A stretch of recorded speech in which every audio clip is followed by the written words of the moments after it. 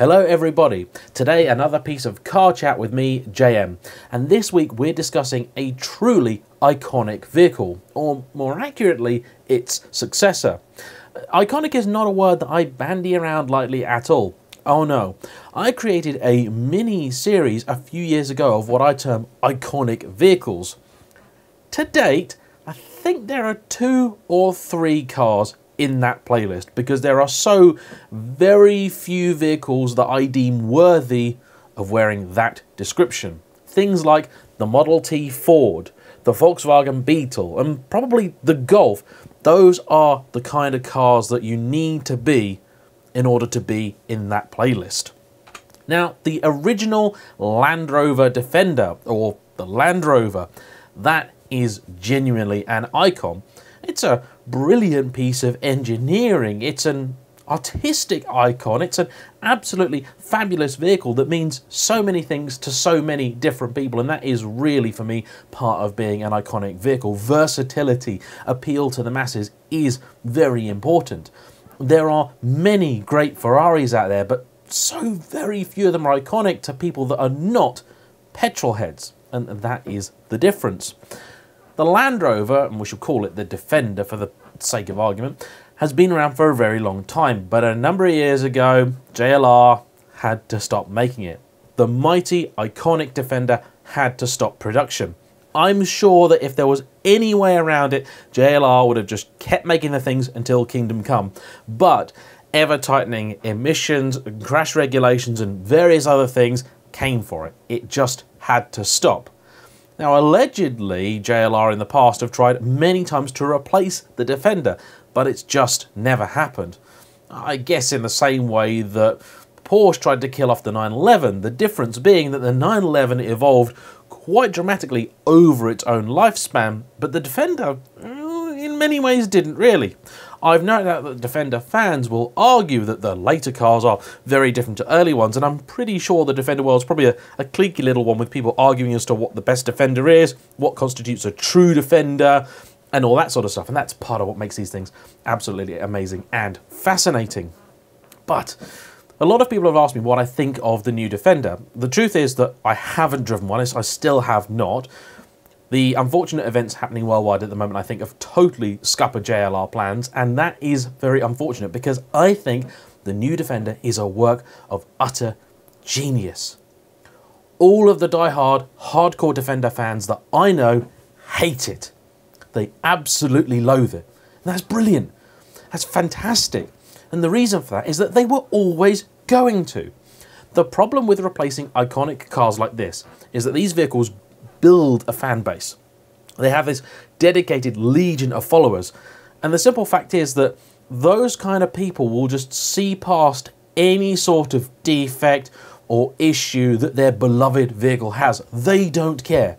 Just look at the tens of thousands of pounds, if not more, that people spend on modifying, improving examples of these old cars. If they were that happy with the standard thing, they just leave it alone, but they seldom do. The Defender is popular in part because you can muck around with it so much. You can do whatever you want. It wasn't a particularly expensive car to get into. They also held their money very well. You could do a lot with them. You could take them adventuring. You could take them around the farm. I live in the countryside. Everyone around here on a farm has at least one Defender, at least one. It's a British thing, a really properly British thing.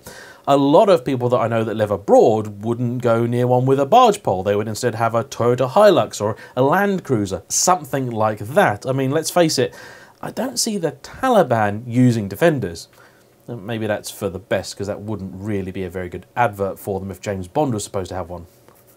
So why is it that I think the new one is so great if everyone that loves the old one hates it?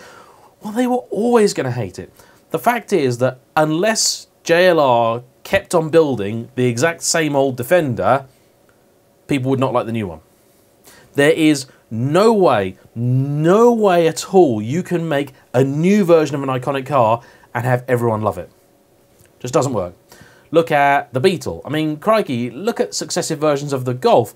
Sure, people like them. They're great cars. No argument there. But the people that love the early ones will still tell you that a Mark 1 GTI is far better than a Mark 7.5R. There are some ways that I would agree with those people. But of course, the march of progress means that we just can't keep making the same old car forevermore. Just won't happen.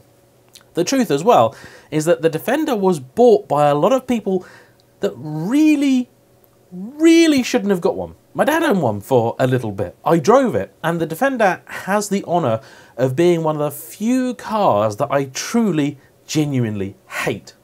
It is an awful thing to drive. It is horrible. It is noisy. It is unrefined. It has no power. It brakes. It feels brittle. It can't turn. Horrible. Absolutely awful vehicle. If I never drive one ever again, it will be too soon. But it had its fans, it looked pretty badass, and it was relatively cheap.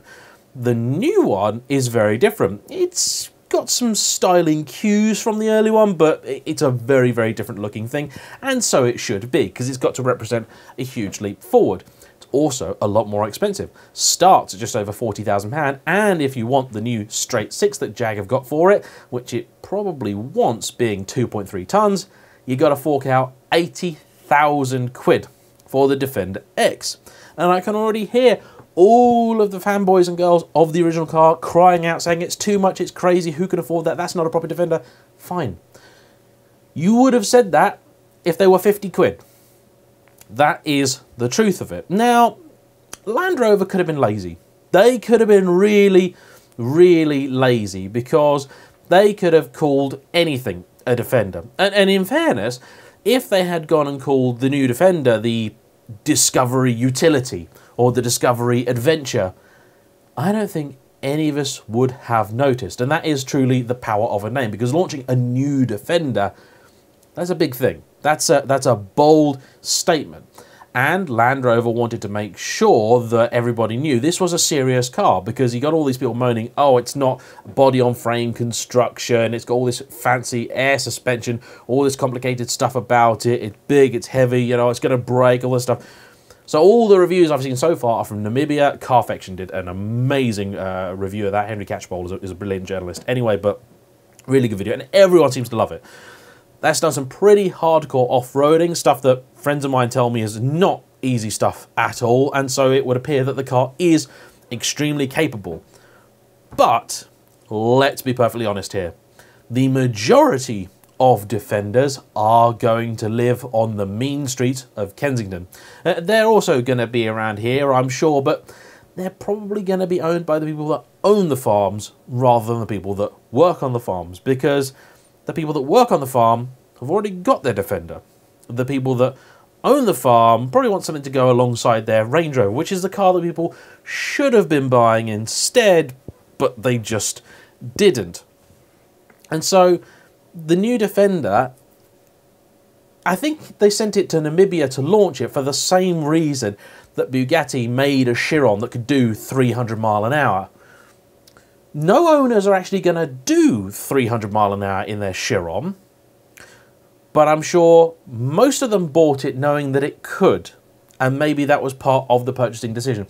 In the same way that a lot of people buying a Defender want to know that this car could take them on the meanest, toughest trails known to man, and it will be absolutely rock solid, because that is the sort of thing that you're going to need to know if the most brutal piece of terrain near you is the duck pond.